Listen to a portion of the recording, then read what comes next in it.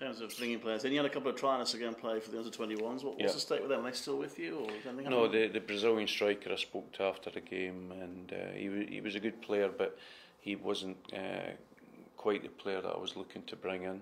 And we have a young centre back just now that's on trial that we have been very impressed with, because I think it's important that we don't just recruit at the top end, which we obviously want to, but we obviously as well feel that we want to start building beneath that as well. So we're certainly looking at all areas, and he's a young player, as I've said, a left centre back that is certainly impressed. Are you close to bringing anyone in now, or not? Absolutely nobody. I'm in discussions with nobody at this moment in time regarding coming here. The young left centre back is obviously one of interest, but in terms of discussions with anybody else, not at this moment.